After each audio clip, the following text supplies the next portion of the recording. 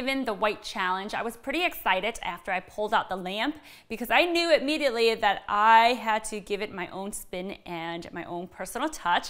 I love redecorating things and I love giving things a new spin. So this was exciting for me. So I had a few ideas that I wanted to play around with. My first idea was to make like a nautical theme, but I didn't have all the materials to do so. So my second idea I kind of accidentally came across. I had this roll of fabric that was left from my old previous canopy DIY over on my channel, Anna Shine.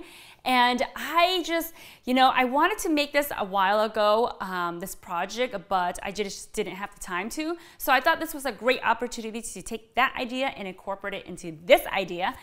This is something that I saw at a department store and that was very costly, but I was able to make this with things that I had already sitting at home. And I hope you guys will enjoy this DIY. It's really pretty, it's really cute, and let's get started.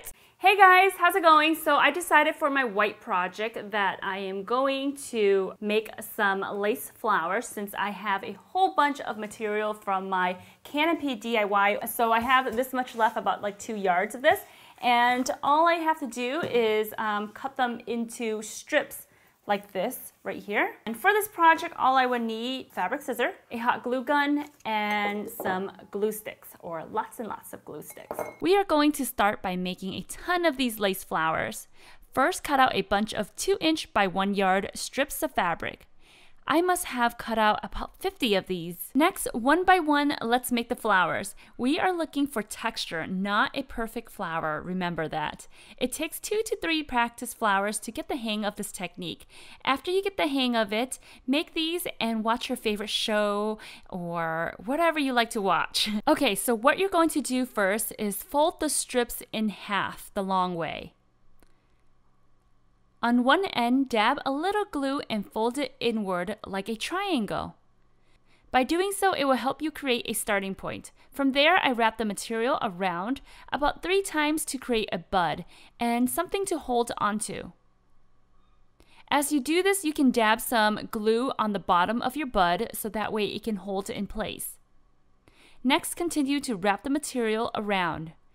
This time, I make a fold going outward opposite of me and down for every one time I wrap the material around.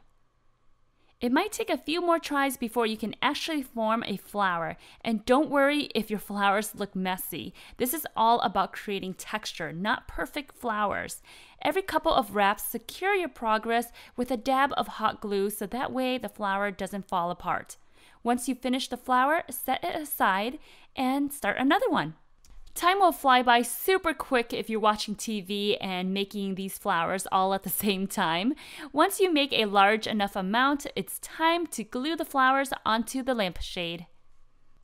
Start with the bottom row of the lampshade and with even spacing, hot glue in the flowers one by one. Once you fill up one row, start another and keep on going until you fill up your entire lampshade. All right, guys, so that is it for today. I hope you enjoyed this DIY. I absolutely love how the end result turned out. It's so pretty. It looks like something that I would find at a store. And I did it for all on a budget. I'm so proud of this DIY. I hope you guys like it too. If you do, don't forget to give it a thumbs up. And I will see you guys next Friday. Bye.